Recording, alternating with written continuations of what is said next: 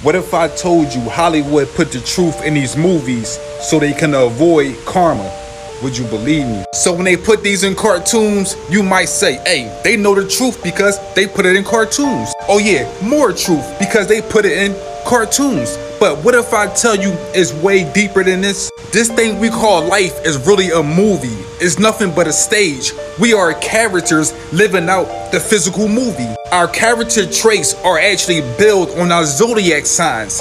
Our zodiacs is our characters in this physical world until we go back to the spiritual world. And this is the reason why they are putting the truth in front of our face every chance they get. Nothing was never hidden. We overstand the rules to the game. We just closed our eyes, but now our pineal gland is so active that we gotta see the truth. Remember, these movies are not new. They've been trying to tell us forever, because when karma come back to them, they can say, hey, well, we put it in movies. We tried to tell them. There's no difference between Avatar Airbender and Avatar. They are speaking about the four elements. We are the four elements. So when you see this, you should really see us.